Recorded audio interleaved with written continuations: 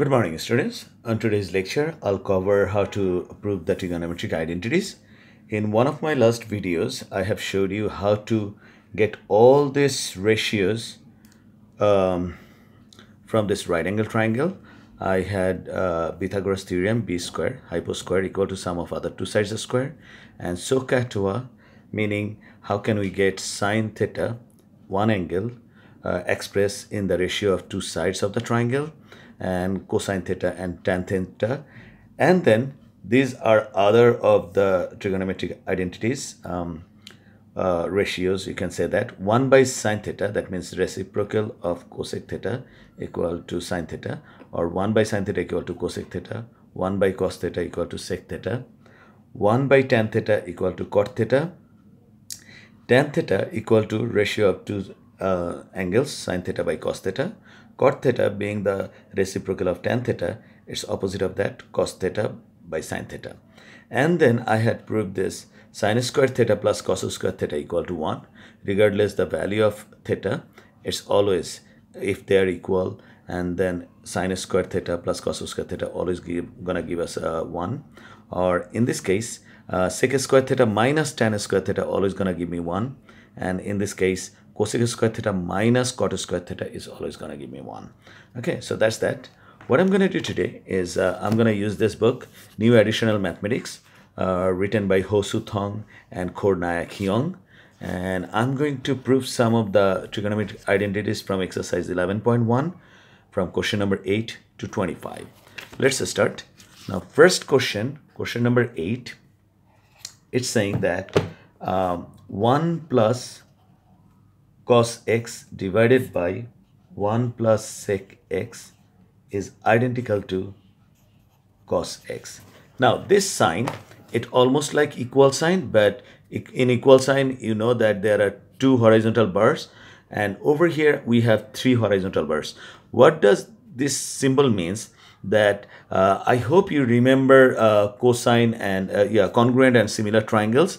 What their cosine and congruent similar triangles means, we're going to talk about congruent triangles, A, B, C and P, Q, R. If triangle ABC is congruent to triangle PQR, that actually means angle AB side AB equal to side PQ, side BC of this triangle equal to side QR, and side AB of this triangle PR are equal.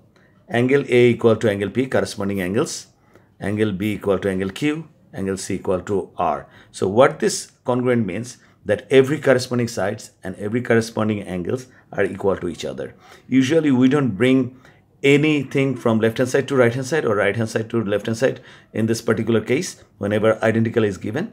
What do? We just equate the coefficient. This side's coefficient equal to this side's coefficient. Now let's prove this one. Okay, I'm gonna start from left hand side. Most of the cases we're gonna use left hand side to come to right hand side, and some really rare cases you have to do left hand side and come to a distance, few steps, and then from right hand side if you come to the same position, then you can prove that this side equal to that side. LHS means left hand side. So I'm going to work with this 1 plus cos x, 1 plus sec x. Now few things over here. If you have these ratios, let's say cosec, sec, cot, cotangent, cosec and sec, it's most of the time really easy and convenient way if you just change it to 1 by sine theta, and sec theta, for sec theta 1 by cos theta. And tan theta, if you write down tan theta 1 by cot theta or cot theta 1 by tan theta, it doesn't help that much. But if you go sine theta by cos theta, it does help. But this is not no guarantee, but you can try, keep trying and see what is the deal over here and what is effective. 1 plus, in this case, I'm going to change this sec theta to 1 by cos theta. Now what can I do? On the top, the numerator remains same, 1 by 1 plus cos x. I haven't changed that. But here there is denominator 1. So LCM of 1 and cos x is cos x. Now this multiply over here, I got cos x plus cos x 1 times 1 is 1. I hope you remember this. Then from here I'm coming to this side, then 1 plus cos x, this one, and this is 1 plus cos x. In the denominator I have cos x plus 1 divided by cos x, and rule by fraction, when I multiply that, this is divide, but when I multiply that, denominator's denominator becomes the numerator over here, and that comes cos x plus 1. I can write down 1 plus cos x, and then there is 1. I can cancel this and this out because this is in the numerator and this is in the denominator, and they're related in some multiplication sign. So that's gonna be cos x. And look, from working this side, I came to this side, right hand side. So you can write down right hand side RHS, and then you can write down proved. Okay, that's question number 8. Okay, let's do question number 9. What question number 9 says? 9 says that 1 minus 2 sine square x. So question number 9, 1 minus 2 sine square x is identical to 2 cos square x minus 1. Now let's go back to this one. Okay, before that, let me write down left hand side. Left hand side equal to 1 minus 2 sine square x. Now if I compare left hand side, right hand side, I don't have any sine square here. All I have is cos square. Now one of the trigonometric identities says sine square theta plus cos square theta equal to 1. So instead of sine square, I can write down this sine square in terms of cos square. Just sine square theta, I can replace that by 1 minus cos square theta. So that's what I'm gonna do.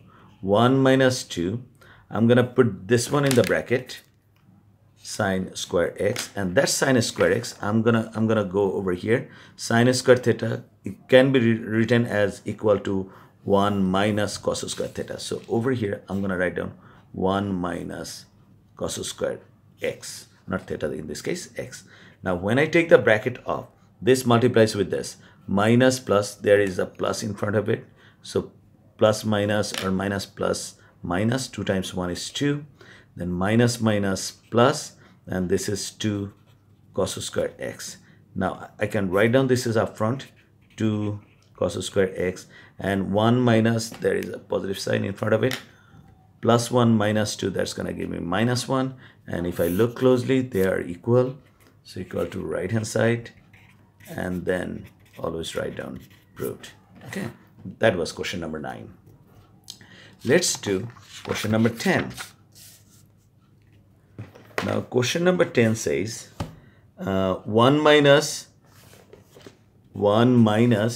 then I have cos square x on the numerator, cos square x divided by 1 plus sine x, 1 plus sine x, and identical to sine x, identical to sine x.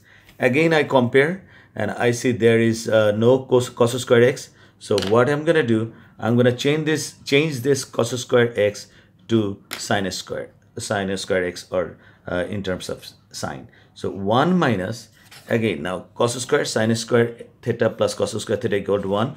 So cos square can be written as, cos square theta can be written as 1 minus sine square theta. That's what I'm gonna do.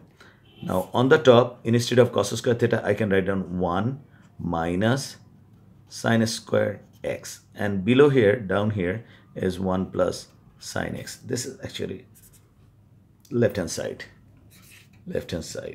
equal to, now 1 remains as it is. This can be written, 1 can be written as 1 square. If I do that, this numerator becomes in the format of a square minus b square. That means I can write down a plus b, a minus b.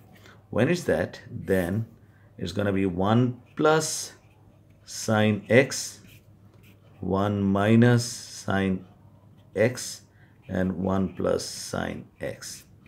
I can cross this two out because they are numerator and denominator, and there is a multiplication sign in between. So 1 minus is going to be 1 minus sine x, taking the bracket off, minus 1, minus minus plus sine x, and this cross out, and I end up with sine x and that's my right hand side. So that's right hand side. Okay, and let's do 11. Question number 11 says cot x plus tan x. So cot x plus tan x is identical to cosec x sec x.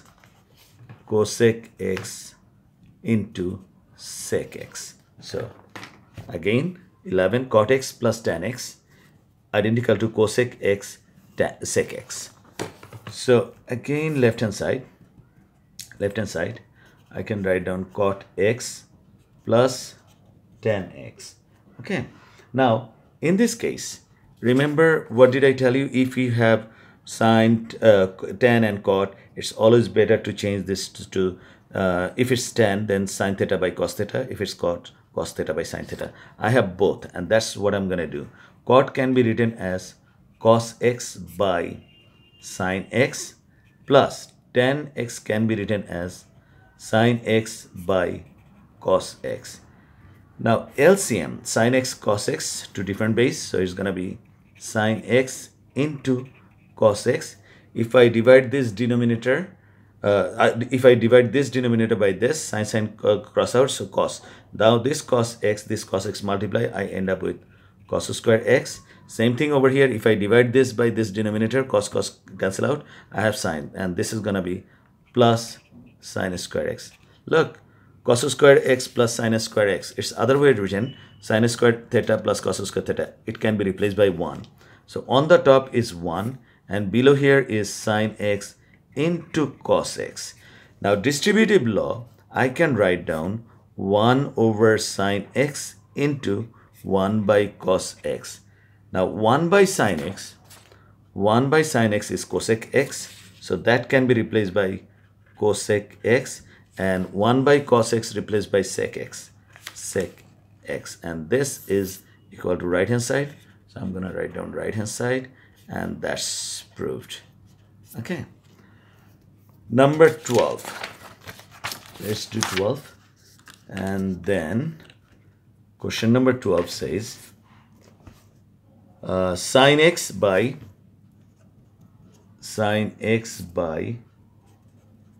cosec x minus cot x. You can see that sine x over cosec x minus cot x is identical to 1 plus cos x.